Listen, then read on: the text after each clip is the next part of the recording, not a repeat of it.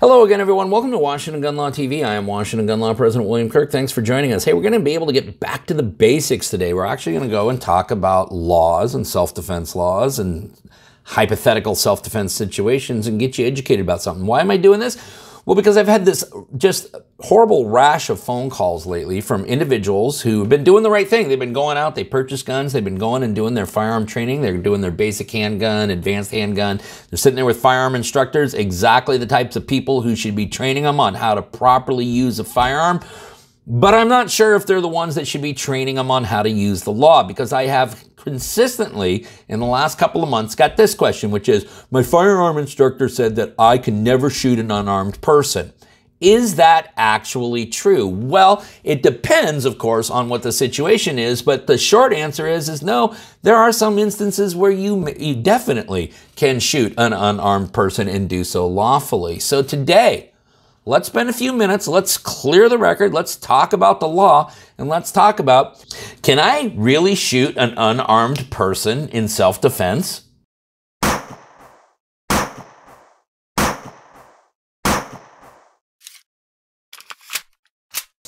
Okay, so here's what we're talking about today. We are talking about self-defense laws, and is it possible to deploy lethal force with the use of a firearm against an unarmed attacker? Now, I am going to use Washington law as the baseline. I will tell you when I am talking about Washington law, I recognize many of you live in states far freer than the state of Washington. Congratulations. Tell me how the United States of America is for those of us here in Washington that forgot it.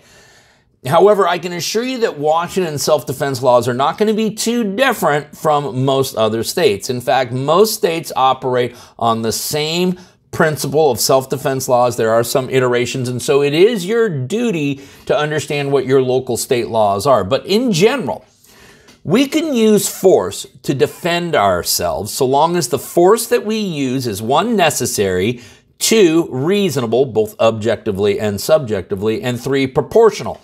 And what I want to focus on today is really that third one, which is proportionality. Because where I see people getting in trouble on self-defense situations, it's not the use of force. That's usually lawfully allowed. It's the extent to which they use force, or the amount of force they use, or the frequency in which they use force that ultimately ends up landing them in trouble. Now, the rule of law, generally speaking, in every state, is that if we are required to use proportional force, you don't get to bring a gun to a fist fight. That's the old adage. And as a matter of fact, our ability to use lethal force typically will only exist if we or somebody else in our presence is in imminent threat of death or serious bodily injury. Now, states will use other types of geeky lawyer language to describe that, but if you are in imminent threat, which means that threat could happen at any moment, of death or serious bodily injury, now you, in many instances, are allowed to use lawful lethal force. But here's the thing. You can be placed in that imminent threat of death or serious bodily injury by an unarmed assailant. Now, here's how this typically takes place, okay? For example, if we have the attacker who looks like this and the victim kind of looks like this, what we have in that situation is probably going to be a pretty good fist fight where the better combatant is likely to prevail. However, the likelihood that any one of these two individuals is ultimately going to be in a position where they are facing imminent threat of death or serious bodily injury is not particularly great. However, if you change the victim from this guy to this guy, or you change the victim from this guy to this woman, well, now you can see that almost the very moment that combat begins, the would-be victim is in all likelihood in incredibly imminent threat of death or serious bodily injury. And so despite the fact that the attacker here is not armed, their ability to imminently inflict death or serious bodily injury to another person is clearly present and therefore may justify the use of lethal force. Take a look at a situation in which somebody is trying to run you over with a car. Now, Again, is a car by design a lethal weapon? No, it's not. But can it be used as a lethal weapon? It most definitely can. And if there is imminent threat of you being run over by a car, then yeah, you are in imminent threat of death or serious bodily injury. And at that point, the use of lethal force may be lawfully justified. What if the attacker just has a bunch of zip ties and duct tape? Now, the likelihood that you're going to be killed by zip ties or duct tape is pretty remote.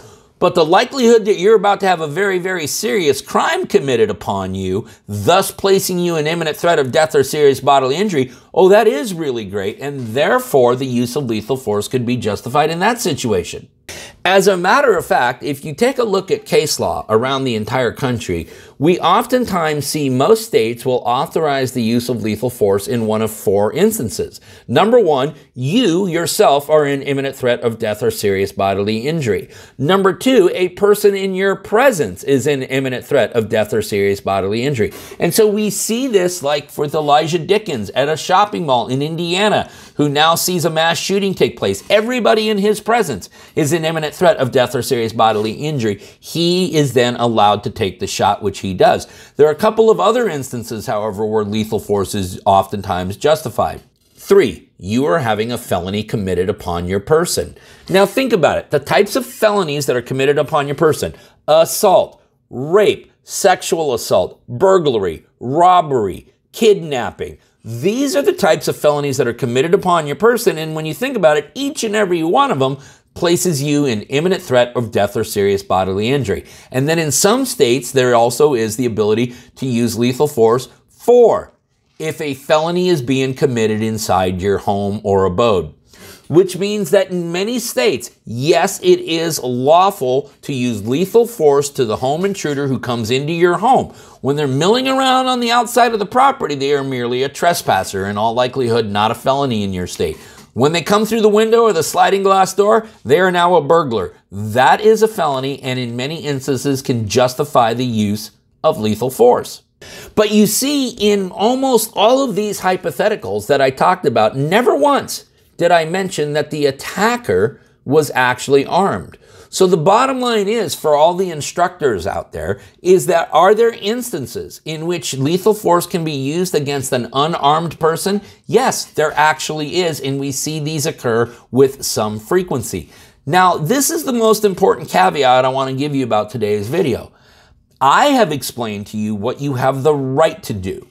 I have not explained to you what doing the right thing is. And oftentimes, what you have the right to do and what constitutes doing the right thing may actually be different. And this is where I think the firearm instructors can be so immensely helpful, because they can talk about all of the tactical considerations that go into potential conflict, potential escape routes, and things such as that. We can talk about how to diffuse the situation, how to de-escalate the situation. These are all things that the trained tactical folks do an excellent job, and why I encourage every single one of you to do as much training as humanly possible. But you see, all of you do this training all the time so that you don't end up in the morgue, and that's important. But how often are you doing the training so that you don't end up in prison?